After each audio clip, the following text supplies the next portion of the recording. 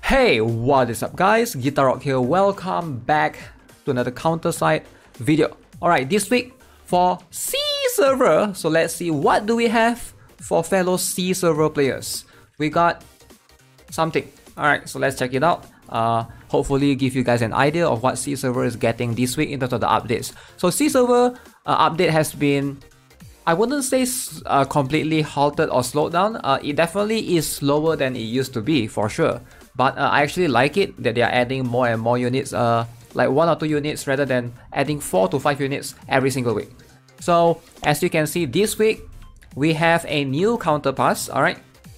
We also have a new event as well. So the current event is going away. A new event episode for Miracle Investigation Council 9 will be unlocked. So the story will not be collected in collection. So they have been adding more and more story that will not be added in collection. So that's really unfortunate. So hopefully, you know, this will give you guys an idea of the, you know, if you have to read the story, make sure you guys read it through. New challenge, Officium Divinum unlock.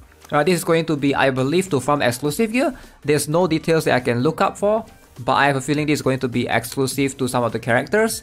And then we have Counter Pass. So Counter Pass mission and reward, Biblide Luce. I think that's how you say it. So current one is Clarif. Now I'm going to be honest with you guys, Clarif is, he's not bad, alright? He's not like the worst unit ever, but it's just a little bit underwhelming, I would say, if that's a term that I can say. Right, so I wish he is, you know, he can be used more. And you can see this one is going away. But with Rearm Esterosa around, I don't see much use for him per se. So that's also one thing to keep in mind. He's not too bad if Rearm Esterosa didn't exist, I would say. And then we have Lulu, Clarif, Morse added to the Recruit on Demand, which is the standard banner.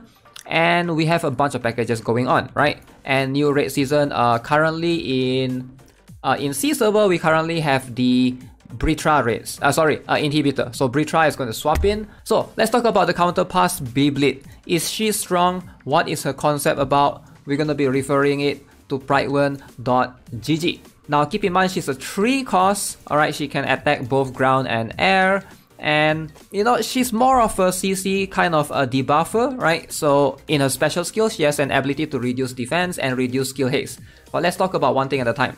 First things first, skills. Alright, so what does she has? So she attacks the closest enemy with paper sheets. Okay, so 1 valid hit, no AoE right there.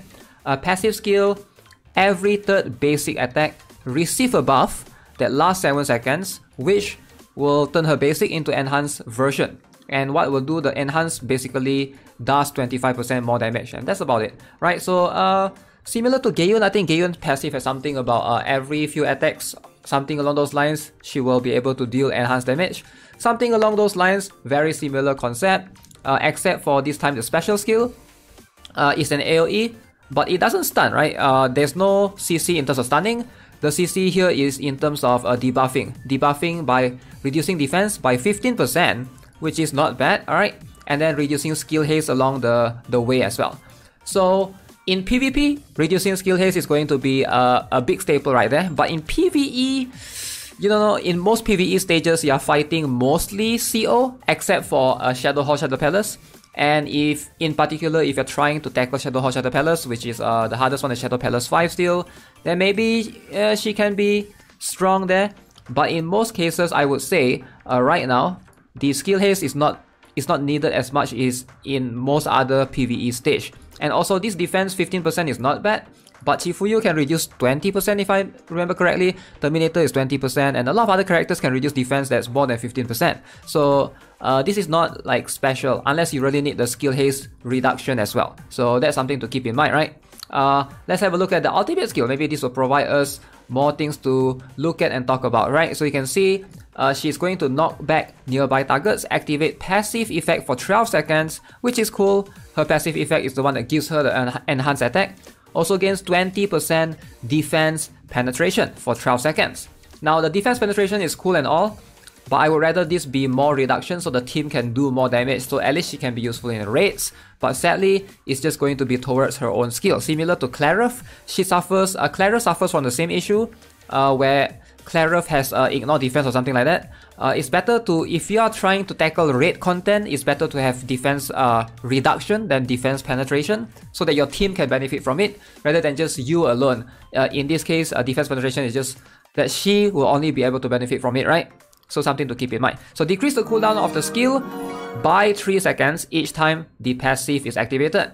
I think that's not bad. Again, I think she's going to be decent in PvP. But the truth is, there's a lot of ranges right now, right? In PvP, if you can see, last week we literally have, what is that? We have Rearm Hansorin that happened last week. Rearm Mia is up this week. I still haven't had a chance to test her. And also we have had, who was that? We also have a Chris that just came out last week, which is a different ranger altogether. She has a different concept. She's a 4 cost though, so this is Biblide is going to be a 3 cost. Now, Biblide is in a form of a counter pass. Is she worth it? In my humble opinion, I don't think she's worth the counter pass if you can't afford to get the counter pass, right? Of course, I've said this before, counter pass is still the best thing to purchase in the game if you're trying to, you know, be a low spender. If you can only buy like a small amount of stuffs, counter pass is going to give you the best value. Outside of skins, of course, that one is much more preference, but counter pass gives you a little bit of everything. Gold binaries, skill books, the character that you will get up to 106, but sadly this character is like not so useful, but you still get a lot of other things in return. So something to keep in mind. Where do I place her value beyond the other counter passes? I would say about same with the current one that we have that's going away, which is Clareth. I would say she has about the same value with him, where if you skip, it's not the end of the world. Some counterparts have insane value, for example, Replacer King, value is really high there.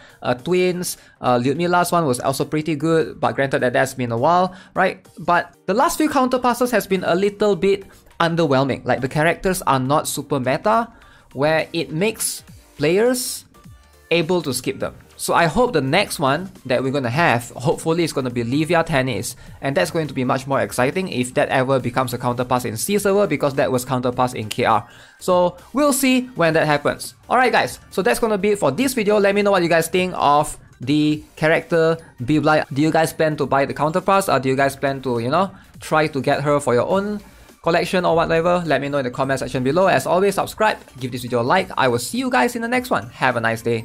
Goodbye.